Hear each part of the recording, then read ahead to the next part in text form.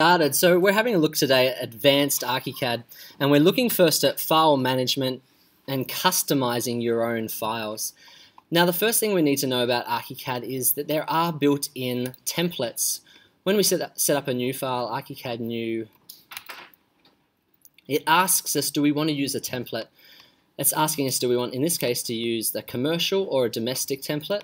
And it's saying what sort of work environment do we want to use. I've currently got this on current, but of course we have default, and we have some standards, in this case layout, standard, and visualization, and this gives us a bit of maybe an idea of what we're wanting to use it for.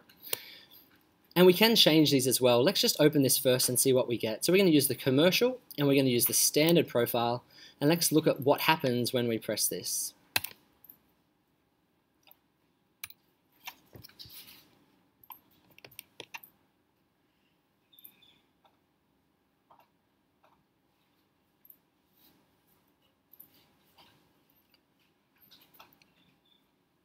So our ArchiCAD file is going to open up with its templates with a certain amount of toolbars and palettes open on our screen. It's going to give us some information. In this case, it's no modeled information, but it's documentation information. So you see here we've got elevations drawn up for us, which is suggesting it wants us to model maybe in this space. So when I draw a wall, and you should all by now know how to do this,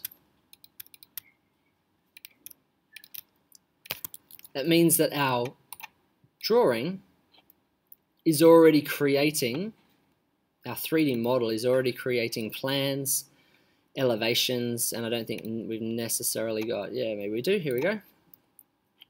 Let's just move this a bit.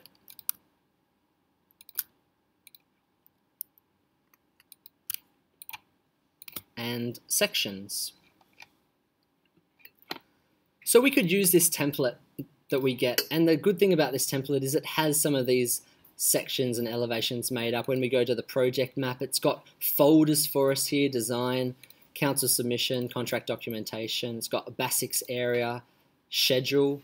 Now that won't have anything in it because we haven't modeled anything, but it'll have some settings. We'll get into this a lot later, scheme settings, and it's looking here at zones, conditioned area and unconditioned area, which are ways that we work out areas in basics, which is great.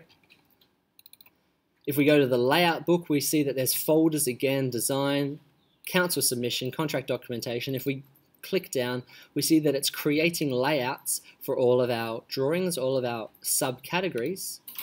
And if that's the way that we're working, fantastic. But sometimes it might be a little bit complex, or it might not be our particular style. Now this is great when you're starting with ArchiCAD and you don't want to have to maybe think about it, but as soon as we want to start creating some customized things, it's all just a bit messy.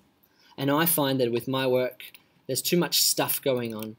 So what we can do, instead of opening up an existing template, we can go File, New, and if I hold down Alt while I'm clicking on New, I can actually press New and reset all. Now when we new and reset all of that inbuilt information does not appear, does not come with the model. We'll still have, if we go into Options, Element, Attributes, we've still got all of our layers, layer combinations. We've still got all our line types, fields, building materials, composites, and so on. We've still got all of those because they're part of our template, but we don't have all of the other stuff. We don't have all of the drawings on our page, the markers, we don't have the stories, we don't have the view maps, we don't have the layouts, and so on. Now that might seem wasteful, or it might seem simpler. For me, I find that that's better. And because this is an advanced class, this is the way that we're going to work. We're going to first start from a clean slate, and then we're going to build up from there. Now let's have a quick look at how we create a template once we have one. File, Save As. There's multiple types of file types that we have in ArchiCAD. The main file type that we'll be using is called a PLN. And down under Format, that's called an ArchiCAD Solo project. Now the ones that we're going to be looking at today is the ArchiCAD PLN Solo project, the ArchiCAD Project Template, which is a TPL. So like we pressed New before and it said, do you want to use a template? That's what it's talking about. So you can create your own template. And then finally, we can also use an archive project.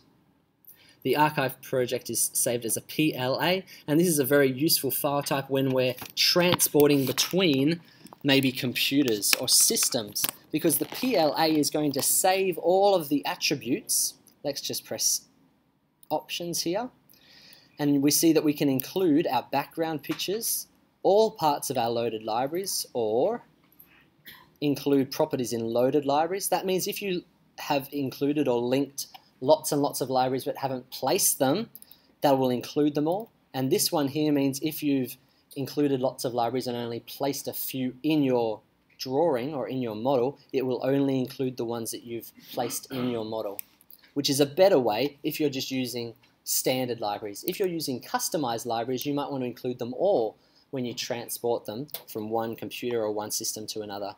All drawings, so that's generally external drawings, maybe PDFs that we've placed in, maybe we're trace referencing them. And it will also have the ability to include or break nested hot links and XREFs. Hot links and XREFs are essentially external files that we've included in our ArchiCAD model. Now a hot link is generally an ArchiCAD file that we've linked from another file, and an XREF is more likely to be an DXF or DWG or something like that, maybe that we've received from a surveyor, for instance, or a structural engineer if we're up to that stage in the project.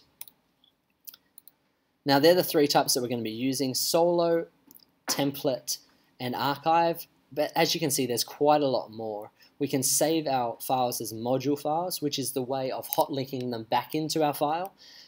We also have the ability to save back one version. So I'm currently working in version 18 of ArchiCAD, and so I can choose to save back one version to version 17.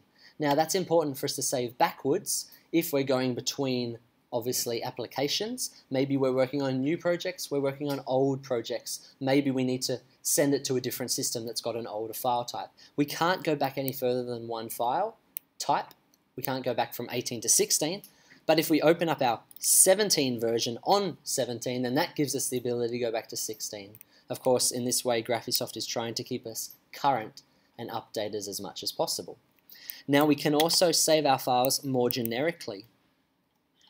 We can save our files as DXFs, DWFs, DWGs, and these are very standardized CAD files. Generally speaking, they're two-dimensional files, which will allow us to export to something like AutoCAD. AutoCAD is the industry standard, if you like, for CAD, and that's what a DWG is. Now, that's okay, and a lot of people like structural engineers will want DWGs of our work, but hopefully we're more and more moving towards this idea of IFC.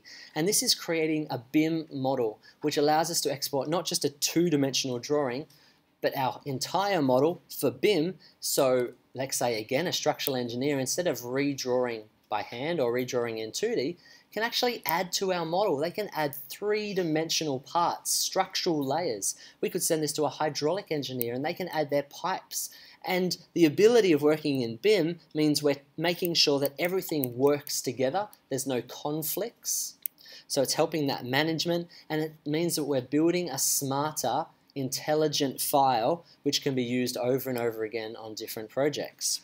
So I'd like to say that that's the way it currently works, but in a way that's the way of the future, and we need to encourage, particularly in our market in Australia, particularly with smaller companies, to get onto this BIM bandwagon and to use this ICF ability that we can already work with, but a lot of other parts of the industry are maybe a little bit slower. So that's file saving.